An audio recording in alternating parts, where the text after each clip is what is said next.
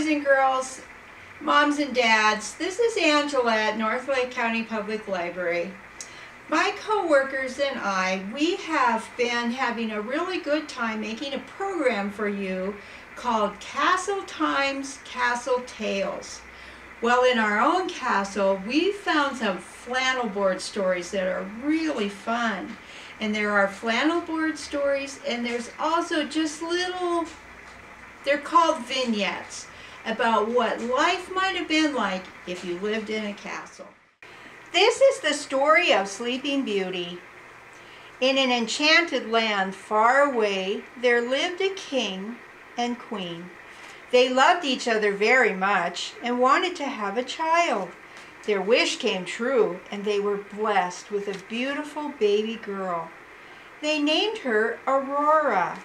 A party was planned in honor of the birth. All the kingdom was invited except one of the 13 fairies, because there were only 12 golden dinner plates. On the day of the party, the 13th fairy came and was very upset about not being invited. For her gift to the princess, she cast a spell that would cause the prince to prick her finger on a spindle and die before her 16th birthday. A kinder, wiser fairy touched the princess on the head and said she would not die but would sleep for 100 years, and then the kiss of a prince would waken her.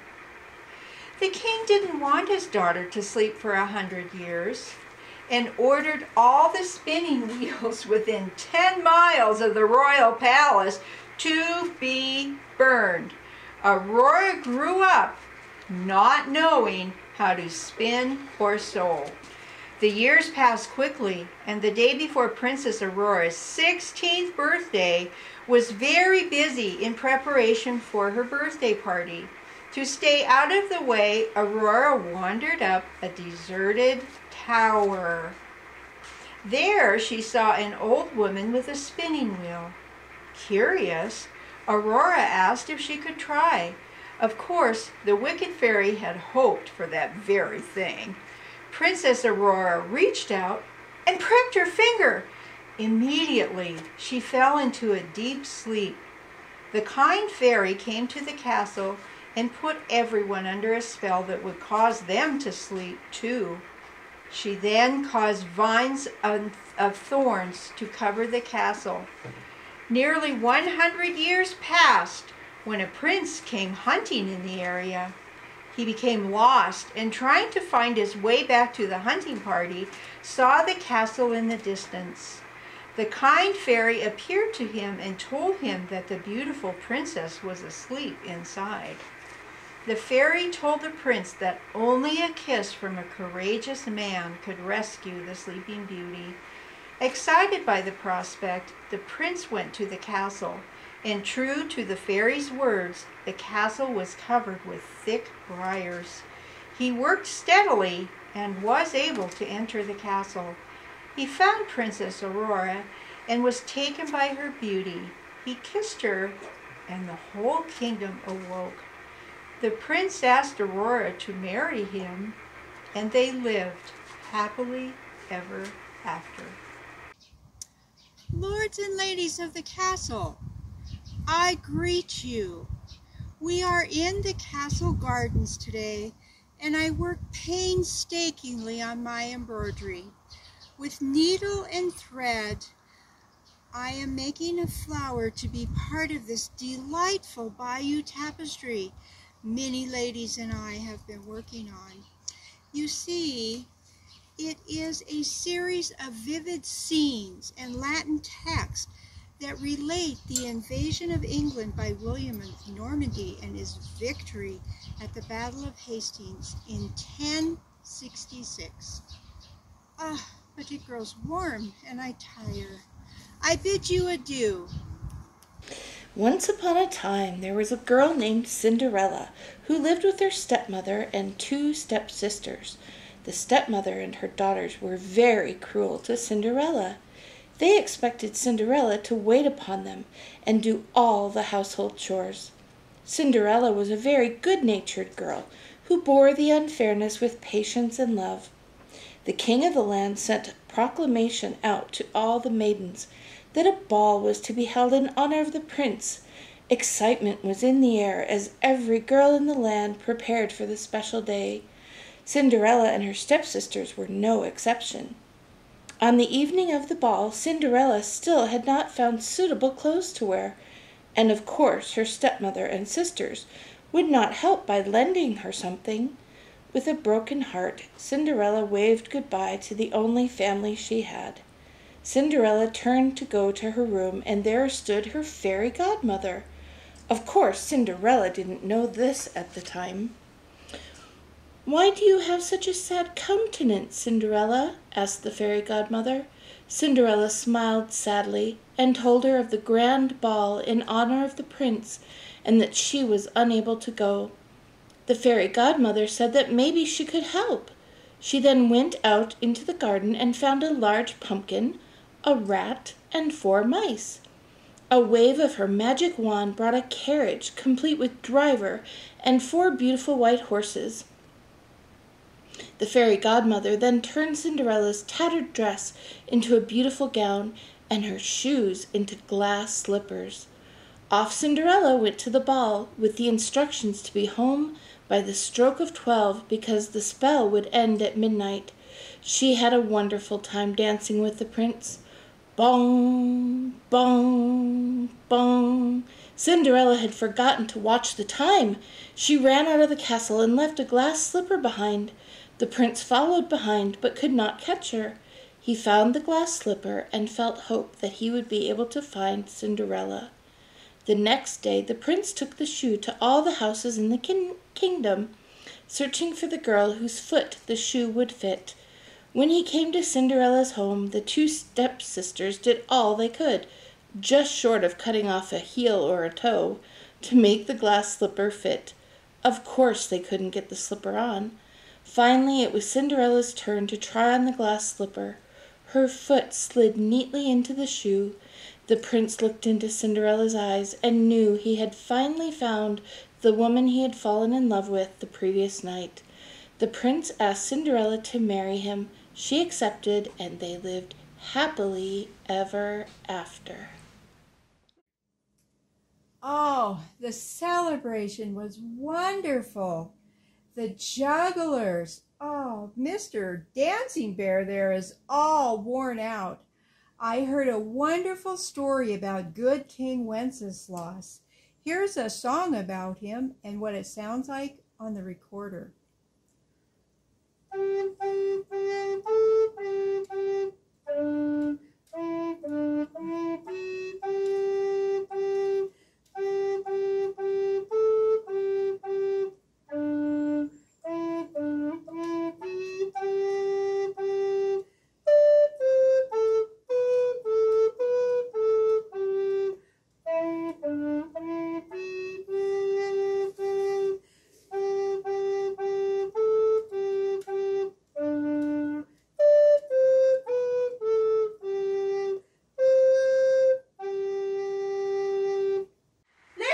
Are we properly distanced? I don't know. Let's see.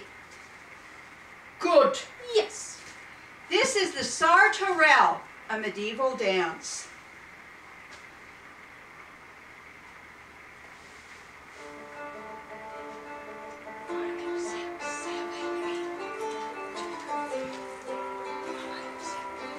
Cross.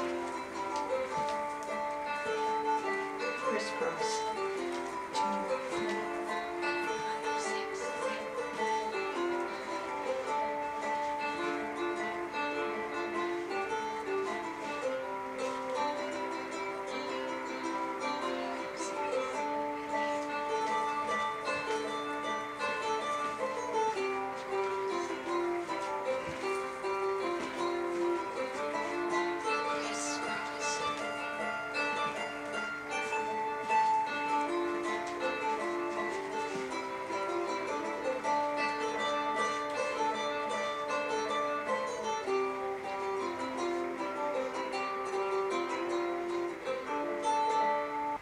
Another popular dance was the egg dance.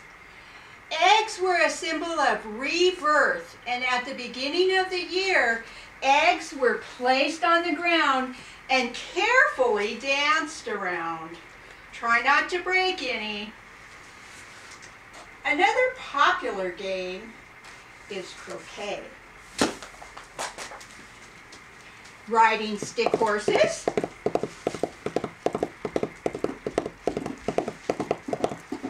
tug of war, and throwing javelins. Indoors, on a rainy day, dice games were very popular. Yahtzee! And draughts, also known as checkers. King me. Aww. This is so exciting. The traveling minstrels will be here soon. There will be singing and dancing, poetry, stories, and games. They will play instruments like this modern family of recorders. Recorders were found in the Middle Ages. They were made of wood. In 1940, a castle in Normandy was excavated, and there was a recorder in the moat. I'd like to read you the story of Rumpelstiltskin. It's so fun to say. Would you like to say it with me? Rumpelstiltskin. There was once a miller who had a very lovely daughter. Sometimes the miller was known to boast and say things that weren't quite true. One day, while the miller was speaking with the king, he began to boast about his lovely daughter. He boasted of her many talents and went so far as to say that his daughter could spin straw into gold. Well, when the king heard straw into gold, he decided to see if it was true. He told the miller to bring his daughter to the castle. The next day, the miller delivered his daughter to the king. The king was taken by the young maiden's beauty and told the miller that if she really could spin straw into gold, he would marry her, and if what he said were untrue, he would be punished. The king placed the maiden in a room with a pile of straw and said that he would return the next morning. Of course, the maiden was terribly sad and frightened, for she couldn't really spin straw into gold. She began to cry, worrying about what the king would do to her and her father when he found out the truth. A funny little man appeared and asked what all the fuss was about. With tears in her eyes, the maiden explained her plight. The little man laughed and said, "He could spin straw into gold easy." The maiden stopped crying and pleaded with the little man to help her. He asked what she would give him for his help. The maiden didn't have much, but she offered her ring as payment. The little man went right to work. The next morning, when the king came to check on the maiden, he was very surprised to find a basket full of gold thread. The king was thrilled and ordered twice as much straw to be placed in the room with the maiden. He said he would return the following morning. Again the girl began to cry, not knowing what to do. The little man appeared and again asked what the fuss was all about. She told him she was in the same dilemma as the day before and asked him to help. She offered her necklace as payment. The little man agreed and went right to work. The next morning when the king returned, he was delighted to find not one but 2 baskets filled with gold thread. He thanked the maiden and told her if she would do one more bunch of straw, he would never require her to work again. The king ordered 3 times as much straw to be placed in the room and said he would return the following morning. The girl waited and waited for the little man to come, but he didn't. Worried, she began to cry. Finally, the little man appeared. Again, he asked what all the fuss was about, and again she told him and pleaded for his help. The little man asked what she would give him for his work. The maiden began to cry harder, for she had no worldly possessions left. Scratching his chin, the little man said he would do the job if she agreed to give him her firstborn child. Reluctantly, the maiden agreed. The next morning, when the king entered the room, he found 3 baskets of gold thread. He was true to his word and married the young maiden, never requiring her to work again. A year later, the couple was blessed with a child. The maiden, now the queen, had forgotten the promise she had made to the little man. It was a surprise to her when he appeared and demanded the child as payment. The queen pleaded with the little man not to take her baby, for she loved it very much. She offered him riches of every kind, but the little man refused her offer. Laughing at the queen, the little man said he would give her a chance to keep the baby. If you can tell me what my name is within 3 days, I'll let you keep your baby, said the little man. On the first day, the little man appeared and said, "What is my name?" The queen replied, "Is your name David, Henry, Clyde?" With each name, the little man would chuckle and say, "No." Before the little man returned the following day, the queen asked all who were in her court to give her different names.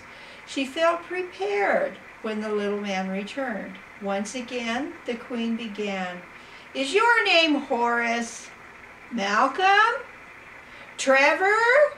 And with each name, the little man would laugh a little louder and shout, "No!" The queen was feeling desperate and ordered everyone in her kingdom to give her names. The queen's lady-in-waiting was taking a stroll that evening in the forest when she heard laughing. She followed the sound and found a little man dancing around a fire and chanting, "Tomorrow by the day's end, the queen's baby will soon be my friend. The queen's efforts are very lame, for she doesn't know Rumpelstiltskin is my name." The lady ran to the queen and told her everything she saw. The next day, when the little man came to the queen, she looked very sad. The little man was excited and said, "Let's hurry this thing along. What's my name?" Sighing, the queen said, "Is your name Robert or Rufus?" "No, no," screamed the little man. The queen said, "Could your name be Rumpelstiltskin?" When the little man heard his name, he went into a fury and started stomping and screaming until he stomped himself right down into the floor and was never seen again. Welcome to the castle kitchen. You've been invited to stay for lunch. So what are we having?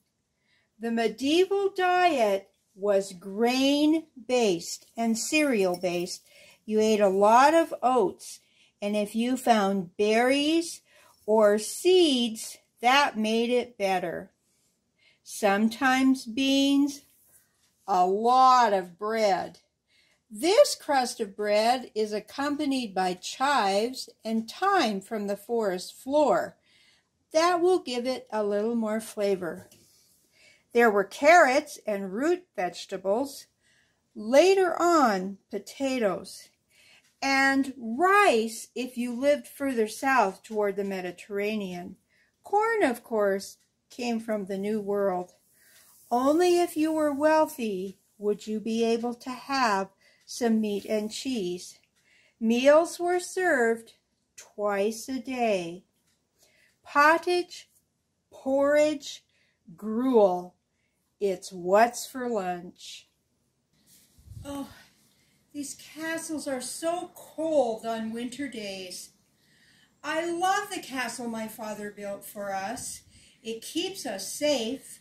The walls are 8 feet thick. It even has windows. But the windows have no drapes, they have no glass, and on winter days it's so cold. Thank heaven for ye ancient dog of Malta. He keeps me warm on winter days. Hi. Well, we've had a lot of fun with our Castle Tales, Castle Times.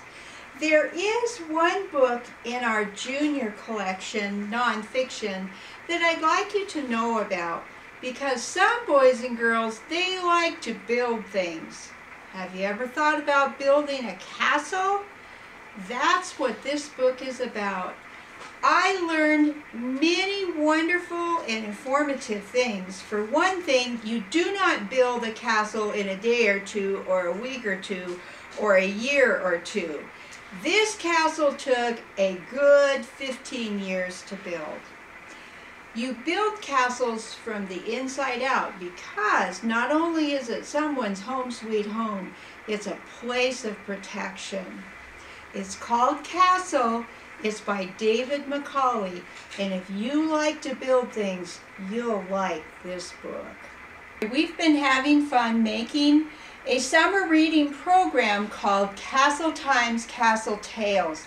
It's part of Imagine Your Story, our summer reading program.